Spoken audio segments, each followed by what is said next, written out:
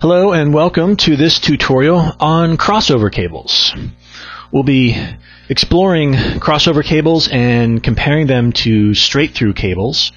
We use these to connect network devices all the time. So it's important to understand why you need a crossover cable. And likewise, it's really good to know what devices require a crossover cable when they are connected. Sometimes a straight-through cable, and sometimes a crossover cable. And finally, we'll take a look at how exactly a crossover cable is made. What do the pinouts look like? If you haven't yet checked out the UTP tutorial, please take a moment to do that. We cover all of the basics in UTP there, and we'll be relying on that foundation knowledge here in this tutorial. So let's get started and take a look at the straight-through cable. Okay, here we have a PC and it's connected to a switch. And we are representing the UTP cable that connects them in between, and we're noting the pinouts on the RJ45 connectors on both sides. So this is a straight-through cable, and that means that the pinouts match. Pin 1 equals pin 1 on the other side. Pin 2 on one end is connected to pin 2 on the other side, so on and so forth for all 8 wires. Now we're only showing 4 wires here because you'll recall 10 base and 100 base T only require 2 pairs to transmit and receive. 1000 base T requires 4 pairs, all 8 wires. So just keep that difference in mind. We'll be focusing on 10 and 100 base T in this tutorial. So why does this work? Well, pair 3, which is pins 1 and 2, the green ones, are used by a PC's NIC to send frames. And that works out well because the switch is set up to receive frames on that same pair. So the PC sends, the switch receives. It really works out well. Very simple. Likewise, in the other direction, the switch uses pins 3 and 6, the orange ones, which is pair 2, to send frames to the PC. Likewise, the PC is expecting to receive on that same pair.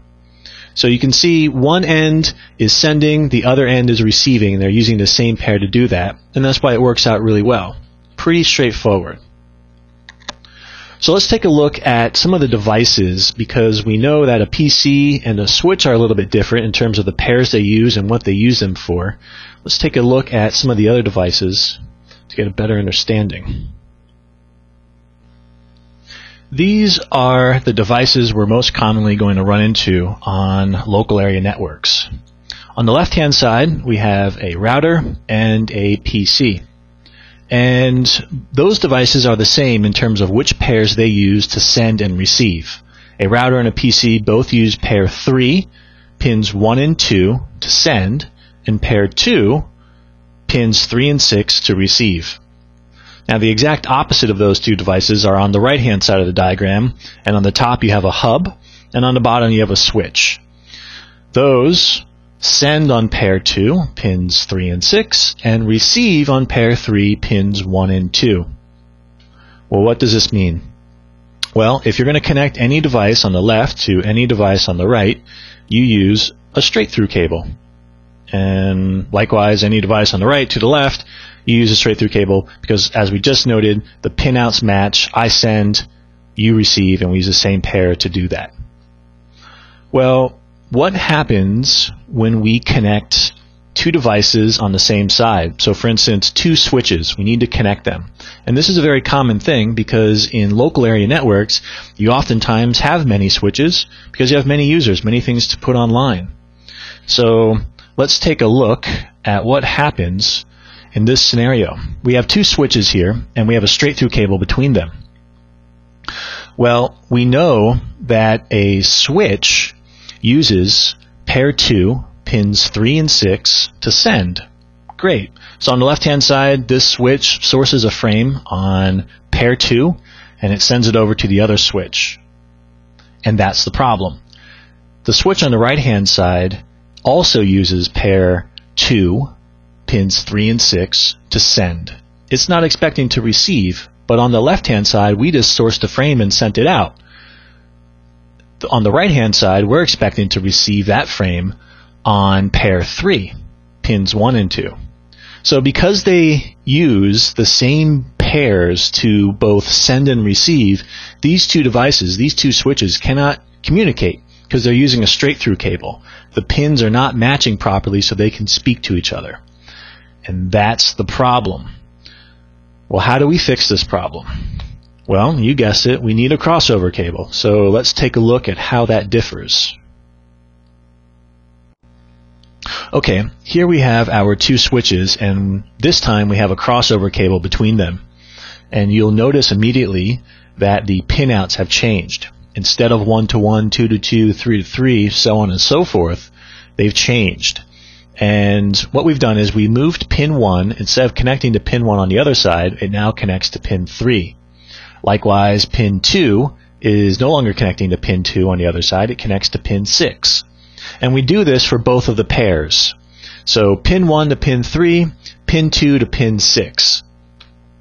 And that is a crossover cable. So how does this solve the problem? Well, on the left-hand side, our switch is going to source a frame again, and it does so on pair 2, pins 3 and 6, sends it on its way, and this time, instead of going to the send pair on the right-hand side, it is being connected to the receive pair on the right-hand side. Pair 3, pins 1 and 2. So the same holds true going in the other direction. On the right-hand side, we source a frame on pair 2, and that frame travels and it is received on the receive pair on the switch on the left-hand side. And so now both of the two switches can talk to each other. They can send and receive frames, and they are sent and delivered on the proper pairs, the proper pinouts. And that is how a crossover cable allows like devices to connect. So a switch to a switch, a PC to a PC, a router to a router. Crossover cables enable these devices, their pinouts, to send and receive properly. A quick note about Gigabit Ethernet. The same thing holds true for these two pairs, but you'll remember Gigabit Ethernet uses all 4 pairs, so the other 2 pairs, pair 1 and pair 4, those also need to be switched just like we did here, and that would enable a Gigabit-enabled interface to properly connect to another like device. Also, you should be aware of a Cisco feature called Auto MDIX. And this is a feature which allows a switch to adjust itself for the correct pinouts. You may have come across this. Perhaps you've used a straight-through cable to connect to switches and it worked. You didn't have to do anything, and maybe you scratched your head and said, I don't understand why that worked. Well, this feature could be enabled, and we won't get too deeply into it, but just so you know, it does exist. But don't let that replace your knowledge and understanding of what a crossover cable is, and what it's used for, because this knowledge is required, especially if you're going to be pursuing the CCNA and CCNA. Also, on the job experience, it's mandatory to understand when you need to use a crossover cable and when to use a straight-through cable. And there you have it. Let's go ahead and take a quick summary of what we've covered. Okay, so we covered straight-through cables, and we know that the pinouts are the same at both ends of the straight-through cable. 1 to 1, 2 to 2, 3 to 3, all the way through. And we also talked a bit about the different devices. PCs and routers handle receiving and sending the pinouts in the same way. Hubs and switches perform differently than PCs and routers in terms of the pins they use to send and receive frames. So if you keep those two groups in mind, you'll always know when to use a straight-through and when to use a crossover cable.